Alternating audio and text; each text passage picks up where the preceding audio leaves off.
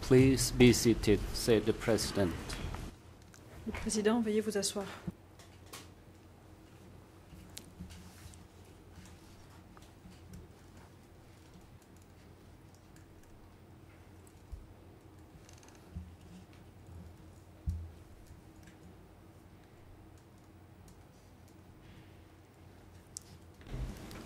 The President.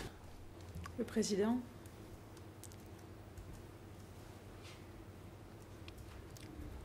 The trial chamber is now back in session, and before we come to the hearing, the trial chamber hereby declare its ruling regarding the objections, the books and photographs extracted from the case file, which that proposed by the prosecutor without any analysis or comment, and the trial chamber hereby instruct all parties that all parties have the right to compile the documents, photographs, y compris des photographies, to circulate to the trial chamber and other parties in the purpose of facilitate the hearing procedure.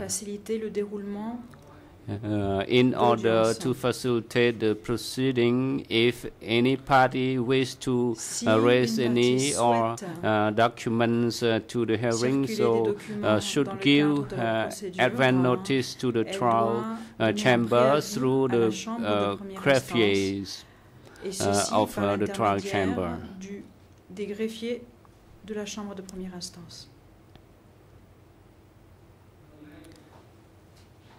In addition, the observation by the defense counsel, my apology, all parties have the right to propose one or more documents for hearing, but the party should not make any comments or analysis. The request shall specify that the documents was the original or the photocopy or the extraction of the document from the case file.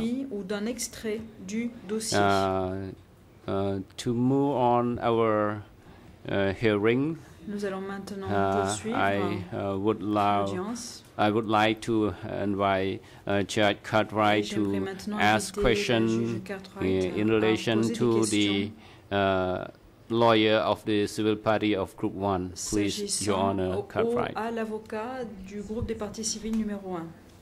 I would like to correct the English translation of part of the President's decision. The translation should be, in order to facilitate the proceedings, it would be helpful if parties who wish to put documents before the trial chamber advise the greffiers.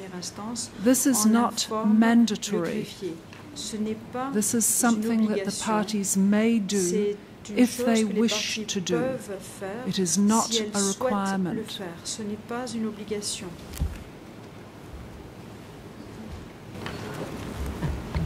Akon. Now, moving back to your comments, Mr. Werner, my understanding, which differed slightly from my colleague's understanding of your objection,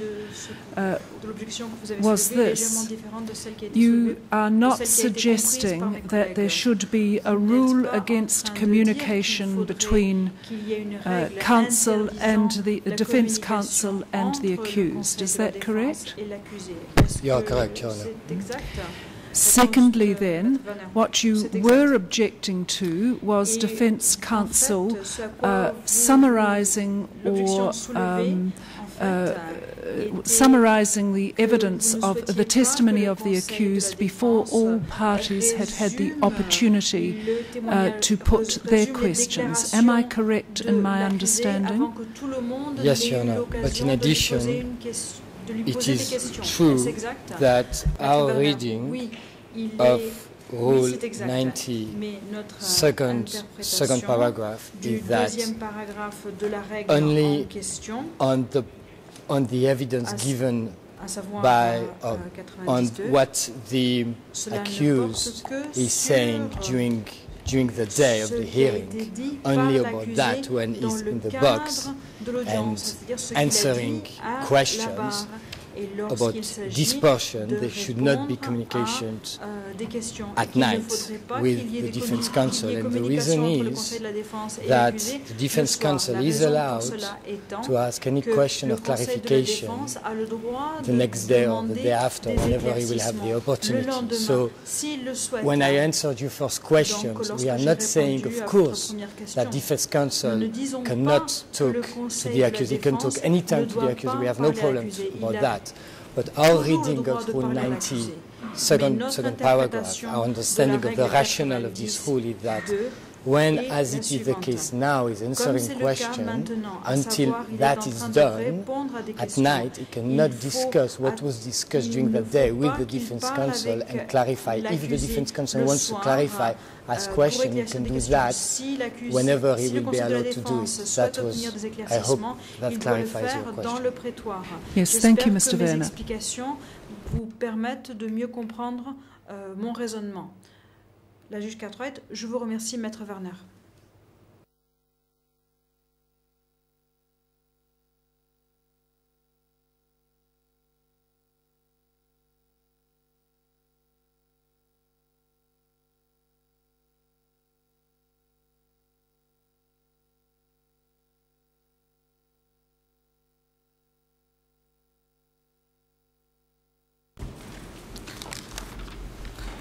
Ông chùm ra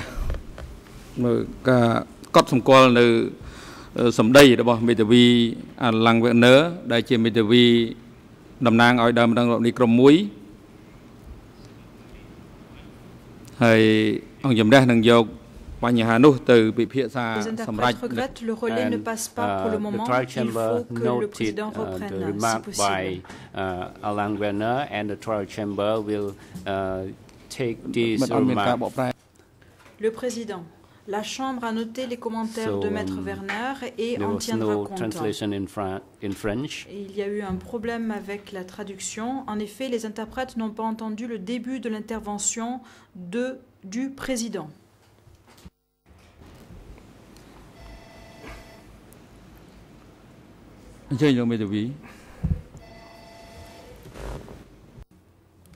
Please, the defense counsel, if you have any points to make.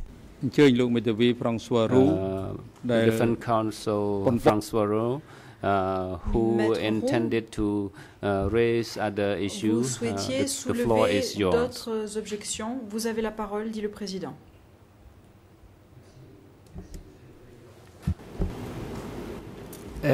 Après la clarification apportée par mon confrère Werner,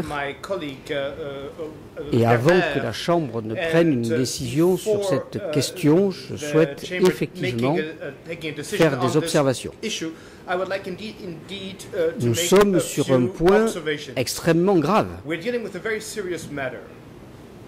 qui peut modifier la suite de l'audience. Une fois encore, je peux comprendre la position exprimée par Maître Werner lorsque nous sommes dans une procédure où l'accusé prête serment. Et lorsque nous sommes dans une procédure où l'accusé est interrogé comme témoin, ce n'est pas le cas ici. L'accusé n'est pas interrogé comme témoin. Et Maître Werner, je vous rassure, je ne parle pas à mon client seulement le soir. Je parle le matin, je parle à toutes les pauses, et je parle aussi le soir. Parce que c'est mon devoir d'avocat. Et j'évoque toutes les questions dont nous débattons. Alors, très respectueusement aussi, pour Madame le juge Cartwright, qui effectivement connaît bien ces procédures de common law, on n'a pas le droit d'évoquer pendant l'interrogatoire de l'accusé lorsqu'il est témoin, on n'a pas le droit d'évoquer ces déclarations. Je respecte ce système lorsqu'on est dans ce système. Mais il serait dramatique ici d'instaurer cette règle. Elle n'est absolument pas contenue dans la règle 90 alinéa 2 pour la simple raison que la règle 90 alinéa 2 n'a pas dit que l'accusé prête serment. Où est-il écrit dans le règlement de procédure et de preuve que l'accusé prête serment? Nulle part. Alors, de grâce, si l'accusé ne prête pas serment, n'instaurez pas ici des règles qui ont cours devant les tribunaux où l'accusé prête serment. Merci.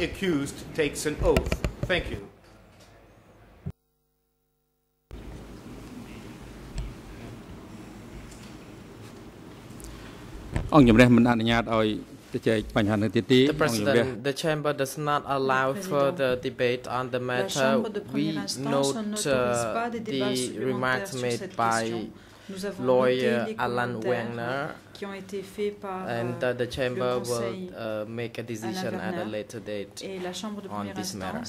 Prendra une décision sur cette question à une phase ultérieure. Judge Yasakon, you can proceed with questionings to the accused regarding the scheduled facts. S'agissant des faits en question. Judge Yasakon, thank you, Mr. President. Je vous remercie, Monsieur le Président.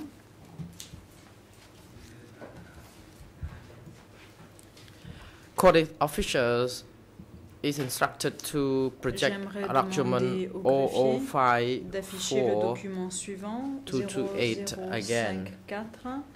228 à nouveau.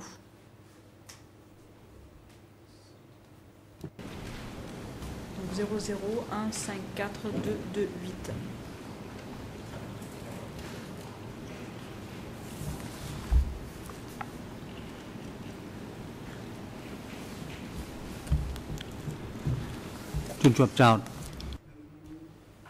Question the accused. Question. In other parts of other units, the chamber notes the administration and personnel unit. Qu'il y a une unité qui Who was s'occupe de in charge l'administration et du of personnel. the unit Qui était at le chef S21? de cette unité à S21? Were there any new staff recruited Est-ce que du to personnel work in that unit? supplémentaire a été recruté pour travailler dans cette unité? Response. Réponse. The administration and personnel unit L'unité did not have de new l'administration et du recruited personnel staff, but I think I n'avait may pas un complicate myself regarding this matter. After the establishment of the S21, I asked for permission from my superior, Son Sen, to bring teenagers from Sector 31, some of them from Sector 31, and I was allowed to do so from Son Sen because people from the base, combatants from Division 703 were peasants, regarded as upper middle class peasants, where the party did not have good faith in. So having established the S21, after the establishment of the S21, I asked to recruit teenagers from Sector 31 from Kampong Chhnang to be included in that unit. There were 2 truckloads of them. Each time there was a truckload of a Chinese truck. So there were about 2 truckloads of them to be recruited. So these new staff were requested to be included into their unit after the establishment of S21. That's all. However,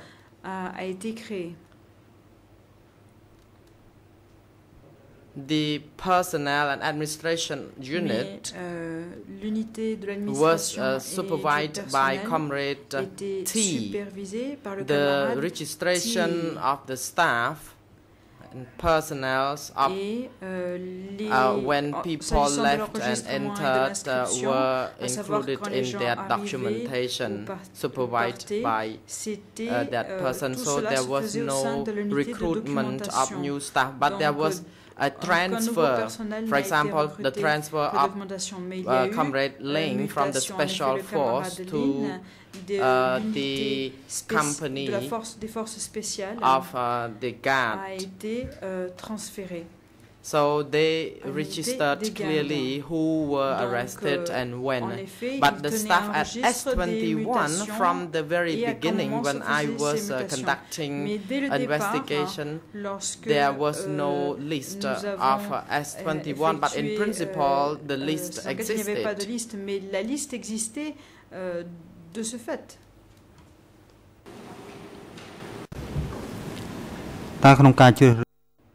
Question regarding the recruitment of children and teenagers to work at S21, in which part were they assigned to take their duty? Response. Those teenagers were not mature enough to be tasked with any duties. When they were arriving, I was about to manage them, but I was asked later to let these people controlled by the military section. So among the about 60 people, I selected some of them to be my messengers. So there were 3 of them that I could recruit to become my messengers. So some were my messengers, some were the children who were in charge of finding the morning glory to feed the rabbits. But I did not actually deliberately manage this unit. So only my messengers could come close, but these people were too young to be tasked with important duties.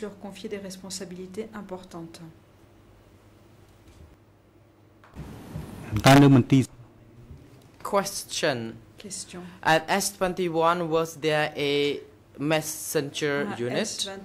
Response. There were only 4 messengers at the whole S21.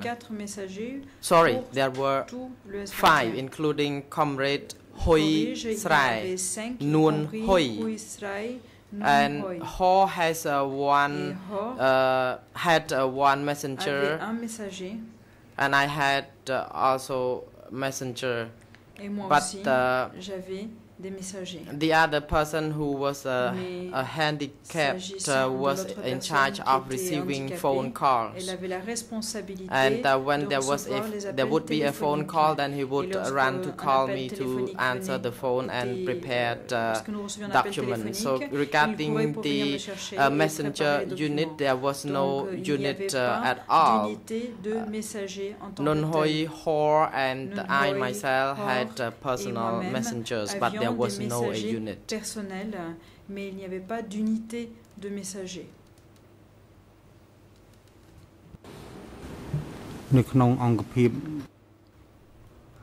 Question: in the administration and personnel unit, you said that there was the person named T. Was he in charge of managing documents at S21? Response: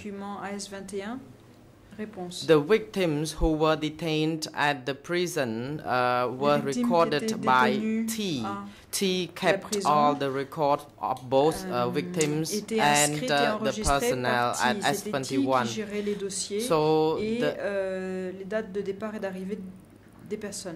the staff and the personnel and victims registration was in the hand of Comrade T.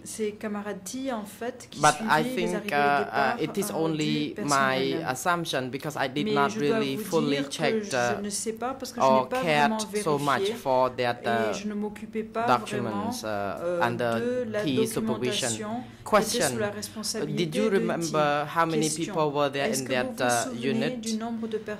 Response: I don't really want to know about who or how many people were in the unit, because each day I paid so much attention in reading the documents and annotated the documents so that they can be sent to the upper echelon so that I could get their advice. And with that kind of task, I had been so busy already that I could hardly complete the task properly.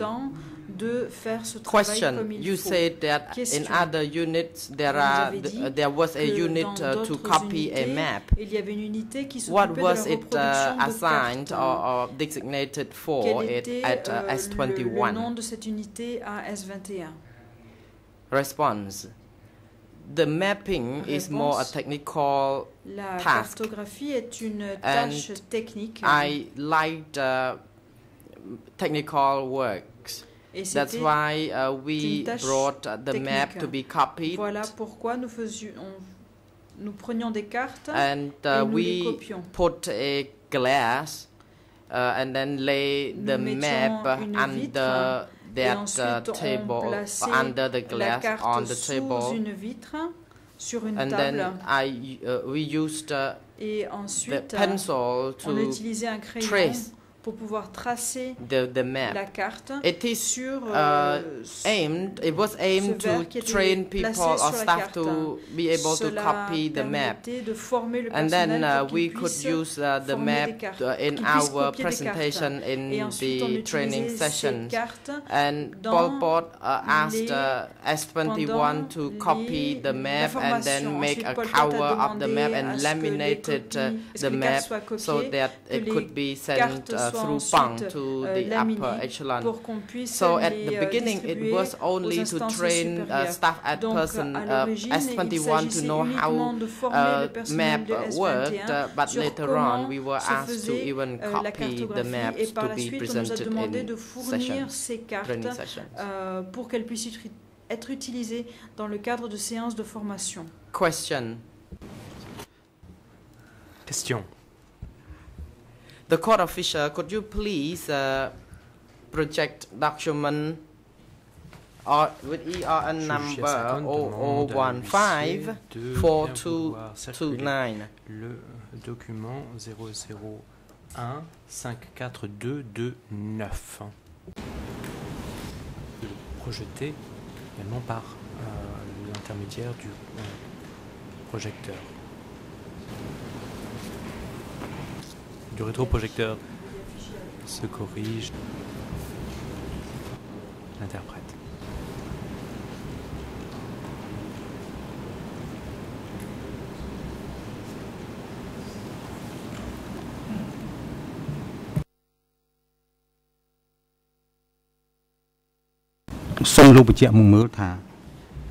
Question.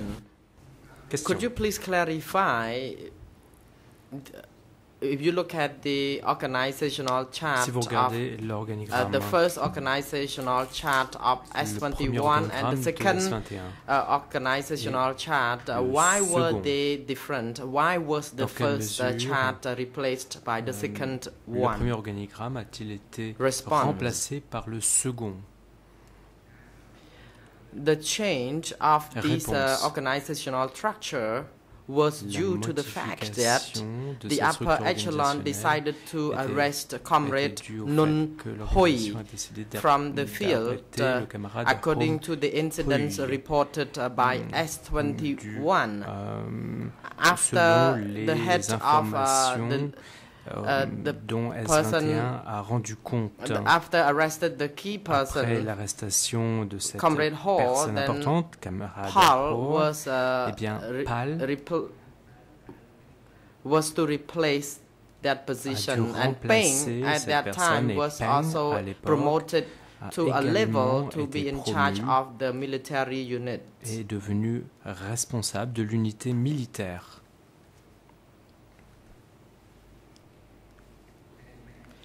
Paul Comrade went to the field exclusively. Uniquement au combat. Here you can see Paul, who was at Presor exclusively. He was in charge of correction of free combatants or ill-disciplined combatants, and also in charge of production and plantation at that location. Paul here was not the guy from from M13 who had been smashed earlier. So Paul still lived, and then he left to the countryside. And I later on introduced or sent him to Ta Kmao. Now coming back, regarding your question concerning the change of organizational chart, la modification at de la structure organisationnelle, at the beginning, when Paul was not yet in charge, and then there was a change. When Nun Hoi was arrested, he was arrested 1 month before Vietnamese came. It was on the 7th December 1978, maybe 6 or 7. So it was 1 month before Vietnamese came in, and then I assigned the work at the fields. I did not really assign it to Ho any longer. Then I went personally to that location. So Paul had to be accountable or to answer directly to me. You can see the structure here, and the reason of the change I reported to Uncle Nguyen or Nguyen Chia, and I had to implement according to the request. Regarding Phnom Penh task, Ho was exclusively in charge. At the beginning, Ho was guilty of compromising the confession, in which the implication was regarding to Brother Phum, the secretary of the East. And then Phum already deceased. Then Ho was in charge, or placed by me to in charge all matters in Phnom Penh. All kind of affairs were under his exclusive supervision. So ces questions étaient uniquement relevées uniquement de sa responsabilité. Donc, tout devait passer par Paul, tandis que Paul rendait compte directement de ses activités à moi-même concernant les questions portant sur Pressar. Distance myself from S21. That's why I changed the structure. I said, and I have to say again that I did not want the police work. And after the 30th of April, I asked I be transferred to industrial section, but Son Sen did not agree. And after Nat was removed, I asked if Ta Kmao could be in place of Nat, but Son Sen warned me how big was S21. Why did not I take that position? And then taking this into account, and then after Hoi was arrested, I said that I would like Ho to be in charge of S21 as a whole. Then Brother Nguyen, Uncle Nguyen Chia threatened me. He said that, don't forget, the chief of S21 was me. He said that. And then I could know that I could not distance myself. So the reason we changed, or I changed the organizational chart was to make sure I can distance myself from S21. But after all, I knew that it's just a matter of time when my turn to be arrested would come.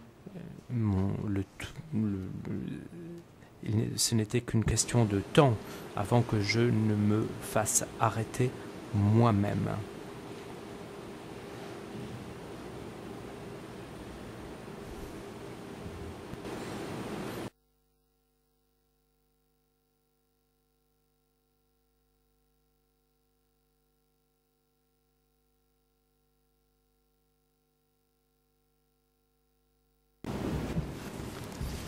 Question. So I want to go back a little bit.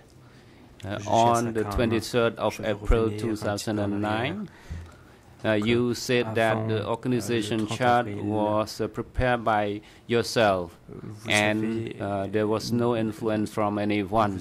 But your response at the co-investigating churches, you said that the organizational chart was decided by the upper echelon. Which response is correct based on the document 00154222, line number 2. It is the document of the co-investigating judges. C'est un document qui nous vient des co-juges d'instruction. Voilà ce qui est dit. Response. Quel est votre commentaire? Réponse. I would like to tell Your Honor that I did not quite understand your question, but I try to respond based on my recollection. I said that it has no influence from anyone. It means that the organizational chart, it was done in accordance with the assignment where myself and Comrade Ho prepare with the authorization from Uncle Nguyen Chia. So I said there was no influence from anyone, it was there.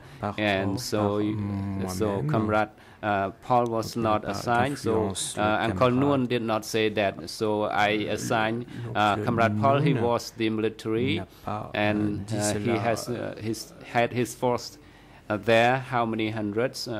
So the terms I say there was no influence from others. It was prepared in accordance following in the equivalent manner to replace Hui by Comrade Paul, but there was no influence. And after we completely reported to Uncle Noon, he agreed to that preparation. This is based on my recollection. Ce document a été autorisé par l'oncle Noon. Question. Voilà quels sont mes souvenirs. Did the first the chart and the second chart was approved by the apportionment? Response: it was not decided in detail.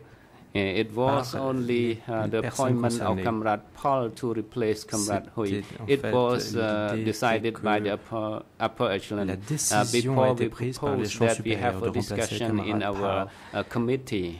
Cela faisait partie des discussions qui ont eu lieu au sein de notre comité. Question.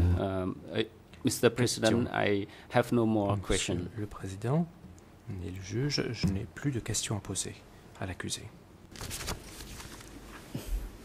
The President, the court officer, please show the documents 0015 34 67 on the screen.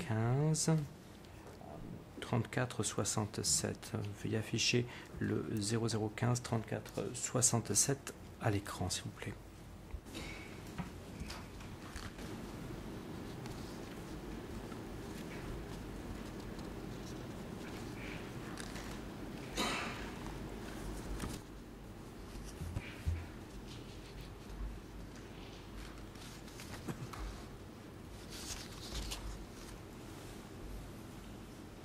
The President, the child person, please, the President, the accused, please look at the document and please indicate that whether it is submitted by you to the co-investigating judge. The accused, Your Honor, this document was prepared by myself and I submitted to the co-investigating judge. Présenté au co-juge d'instruction. The President, can you indicate the locations on the maps, which indicate the office, the house, detention house, interrogation place, and your house at that time? Where was it? Where is it? And this morning you replied to Judge Yasukon in relation to our location, which is now is the Beehive radio station. Can you elaborate a bit more detail on the location on the map? Your Honor, Mr. President, thank you for your honor that you raised this question again, because on the first day I went very fast. This is location A. Location A, from the beginning it was a few number of victims were detained there and interrogated there. It's on the corner of road 360 and 163, and the interrogation is right here, is on the low here, but I forget the number of the road. At that time, I was not married. I stay in house number 1 here. House number 1, as far as my recollection, it's on road 143. As I told to Your Honor earlier, it was the old house of Chia Kmao, which is rented to UNDP. Not order me to stay there, and the prisoner was on the corner of road 360 and 163.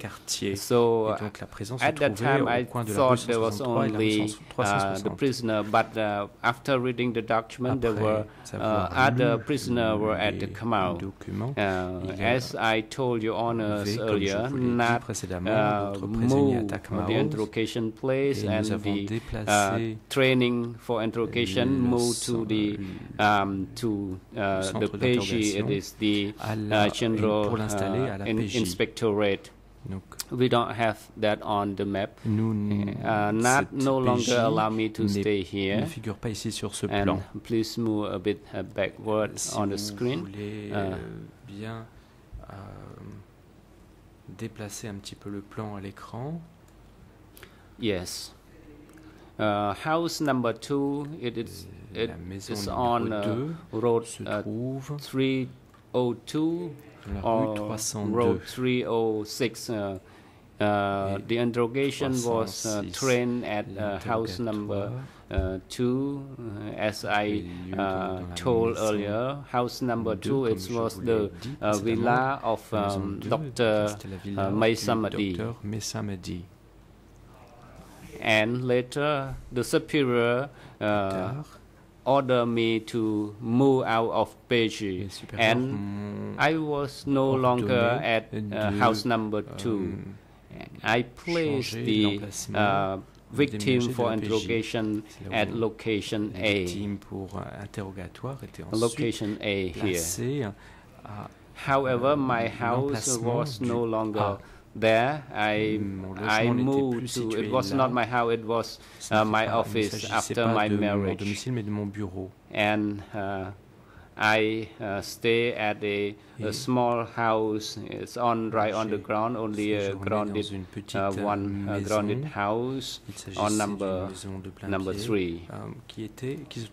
Flat. My photo with Comrade Sok, it was on the veranda before that house. I stayed there for a while, and I decided to move the detention and interrogation to location B. It is in the compound of the land of Penyayat High School, so that it is easier to detain and interrogation, and also to avoid any escape. And I asked permission from the superior, as I told your honors earlier. However, in the south of this location, it was the prisoner for PON to interrogate the important prisoner. That's why I told Judge Sakon this morning, the special unit people guarding there. And talking about my house and offices, moved from one place to another until I went to number 7. As here at the corner, it was the communal kitchen of the cadre and the combatants. It might be my confused about the road. It was the place where Hor received the truck sending the victim to be detained at S21. It was at air. I do not what air mean. I heard. So I heard it is now air. It was a Sambok Khmum radio station. Now, this is the location air. And later on, my house is placed more frequently, but the prison and interrogation location were not moved. I spend the most of my time. It's on house number 7 on Monivong Boulevard. It was 7 Prime. It's number 7 here. Opposite is my office. These are my details to Mr. President about this location. Je voulais vous dire, Monsieur le Président, s'agissant de ces lieux. The President. So to the corner of 163 and 360 location A, please move the map on the screen to location A. On the map, there is a double E on the map, English double E. what was the location for? À quoi correspondait at ces that lettres? time? Response. Qu'est-ce qui s'y trouvait à l'époque? Here. Réponse. From the beginning, it was a Protestant church called Bethlehem Church. C'était une église protestante. From the beginning, I took this location for education of cadre and combatant of S21. And when I organized road 305 next to my house, number 7, here became the place where copying the map was trained. The president, location 1, 2, 3, and 3 prime. What were they? What were the purpose? Were they part of S21? L'objectif de ces endroits, est-ce qu'elles faisaient partie de S21? Réponse. One here, it's the how. It's my first house and office. I reported to Your Honor earlier that it's the old house of Ta Kmao, General Ta Kmao. Number 2, it was a house and my office when the location for interrogations station at Pechi. Number 2 was the former house of Dr. May Samadi. Number 3, it was my office when the interrogation location moved to location A. However, my house, after my marriage, my wife moved from Long Way to live with me. I stay with my house at my house 3 Prime at street 163. Le deuxième 3, rue 3 bis, rue. So these are the location you used to stay and work there, and after you left the place, you turned the place to be the office or to be the detention interrogation location during the operation of S21 at location A. Is it correct? Donc en fait, il s'agissait Respond, Your Honor, house number 1, no one were interrogated there. Number 2 here, we gave to pen note. Nous avons réponse. It is the permanent committee who forced me to go out. And number 3, when I moved out, it was left vacant. And number 3 prime also left vacant after my left. And from location A to Pechi, and from Pechi to B, and from A to B. It was moved for the location of interrogation and detention. Now come to the east, to Monivong Boulevard, and you mark as numbers 5 prime, 6 prime. So what were those places used à quoi correspondaient ces endroits, et ces endroits étaient utilisés à quelle fin à l'époque? Réponse. The prime as a mark for the house where I stay, and the number without prime, it was offices. Number 4. When I work at office number 4, my house, I live with my wife 4 prime. And when I was working at office number 6, my house with my wife was 6 prime. And then number 6, when I moved out, it became the interrogation place for Vietnamese prisoner interrogated by Mom. So when I moved to work at number 5 prime, it was my house.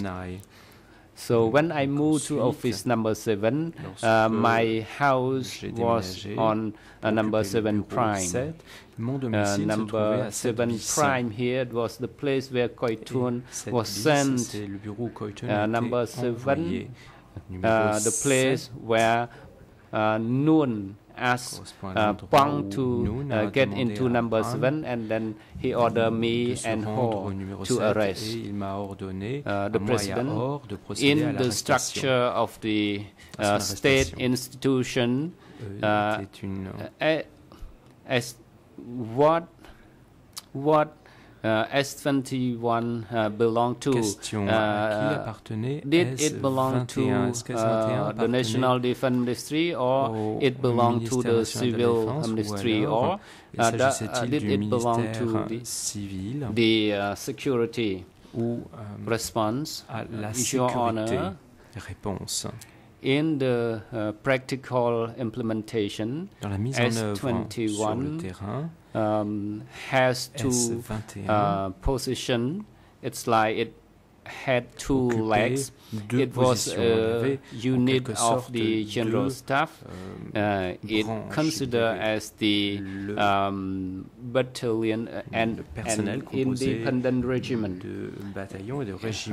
The logistics we get from the general staff, the force resource also we contact with the general staff. Right protection also contacted with the general staff, and the medics was under the general staff. In addition to that, the annual study session in which myself, Comrade Ho, and Comrade Hui were sent to study under the general staff until 1977. We were sent to a study session at the general staff. This is one leg of S21. Another leg of S21 regarding security tasks. S21 was to receive the people who were decided by the permanent committee. No one has no authority to send anyone to S21. It's only myself to receive the list of names or the names from the standing committee, and then the lower echelon would act on that. It's only the people were sent by the standing committee, then we can receive. If it was not sent by that committee, we will be committing a mistake, and then we will be beheaded. Number 2, the reports by S21. We did not have any authority or any right to report to any other place. We could not report to the division. We could not report to any other ministry. We had to report to the standing committee. And if we made any wrong report, we will be beheaded. These are the principles that we performed there. There were a lot of documents to prove this statement. I have the intention to tell Mr. President here regarding the documents that I report directly to the standing committee. So if with your leave I will tell this to Your Honor. The President, you are allowed to put to us the documents you mentioned. Produire les documents que vous venez de mentionner.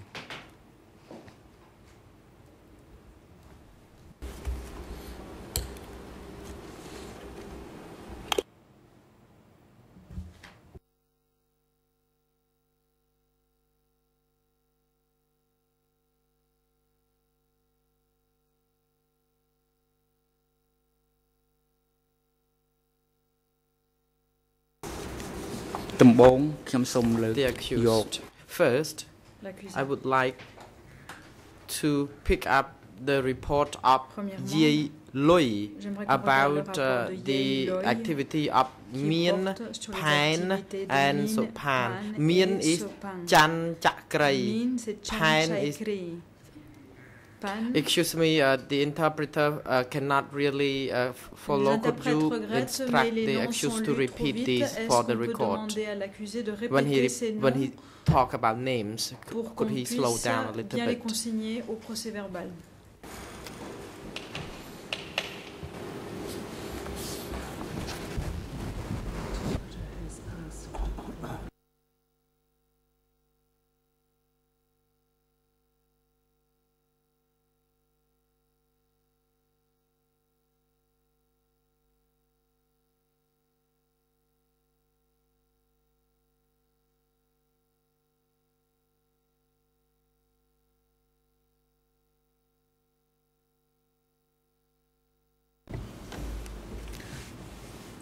The President, there are a lot of documents and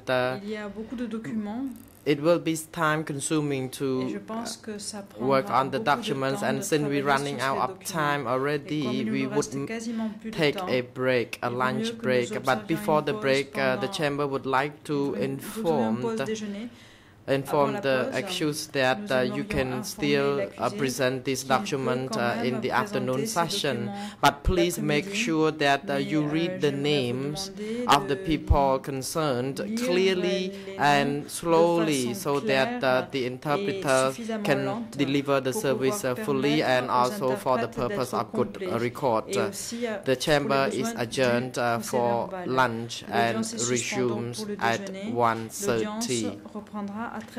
The parties who to the proceedings come back before 1:30. The security personnel are instructed to take the accused back to the detention facility and bring him here before 1:30. Ramener l'accusé dans sa cellule et à le ramener dans l'audience avant 13h30.